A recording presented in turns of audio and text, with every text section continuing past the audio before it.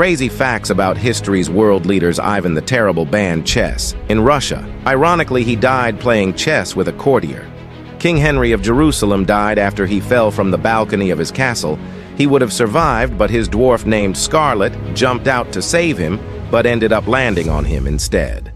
Cleopatra, the last pharaoh of ancient Egypt, was rumored to have bathed in donkey's milk to keep her skin soft and smooth. President John F. Kennedy banned Cuban cigars in 1962, but not before snagging 1,000 for himself. Despite denying his love for cigars, he was later photographed enjoying one during the Cuban Missile Crisis.